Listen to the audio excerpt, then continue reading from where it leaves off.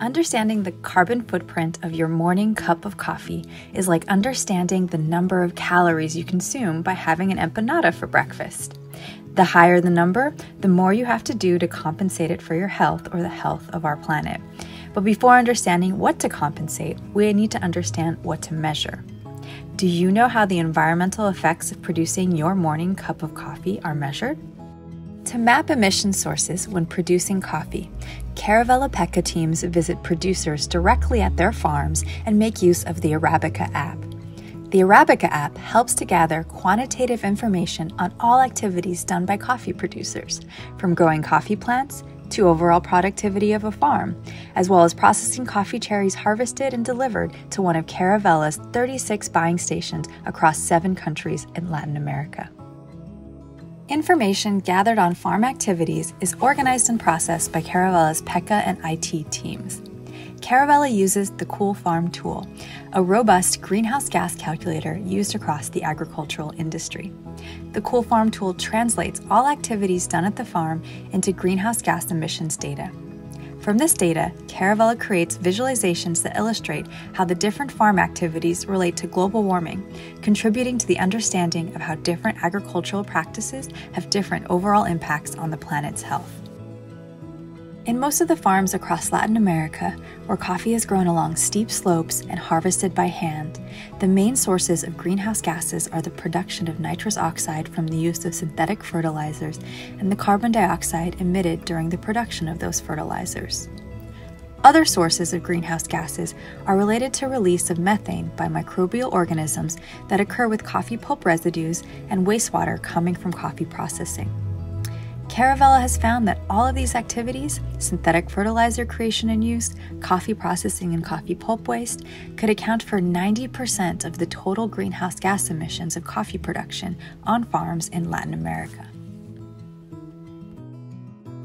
Nevertheless, emissions of greenhouse gases while growing coffee speak for only one side of the story about the overall environmental impact to the planet's resources.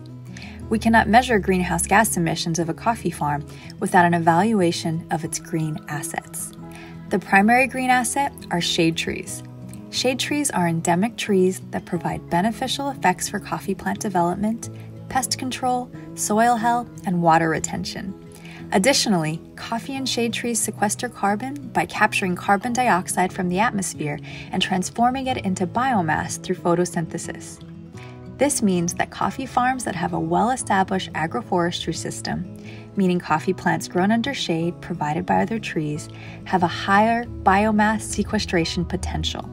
The more trees grown on a farm per hectare of coffee grown, the more carbon is sequestered by the system. It is reported that agriculture worldwide is one of the major contributors to global warming. But is coffee production as big of a threat for the environment as some of its agricultural peers? There is not an absolute answer to this question. But what we are sure about is that the environmental effect of coffee depends on how the coffee is grown. In Latin America, we have identified farms that operate within 2 opposite approaches to coffee production that have, in turn, opposite impact upon the atmosphere's health. On one hand, there are high productivity coffee systems in which coffee is grown almost entirely under direct sun exposure and where farmers add high doses of synthetic fertilizers to maximize the productivity of coffee plants. On the other side of the spectrum, there are also farms that grow coffee plants in agroforestry systems under dense and well-established tree shade with low to no usage of synthetic fertilizers. Caravela has found that farms using high productivity systems have an overall greenhouse gas emitting effect upon the atmosphere, releasing more greenhouse gases than the amount of carbon dioxide they sequester. In contrast, farmers growing coffee organically and under agroforestry systems have a regenerative effect upon the planet's resources since they're not emitting large amounts of greenhouse gases and are able to sequester carbon dioxide from the atmosphere, storing it below ground in roots and soil. Since not all coffee is grown the same way, not all cups of coffee we consume have the same effect on the environment. At Caravela, we want to further the conversation on traceability and transparency beyond price and quality.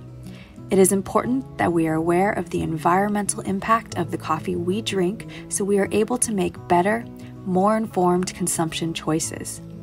Today, by actively choosing how your cup of coffee was grown, you have the power to decide the future of coffee, impacting and supporting the people that produce it and the planet's overall health.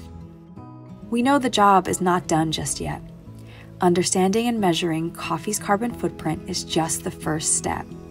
We have a long way to go in monitoring not only greenhouse gas emissions and other environmental burdens of growing coffee, but also in guiding farmers to engage with more sustainable agricultural practices.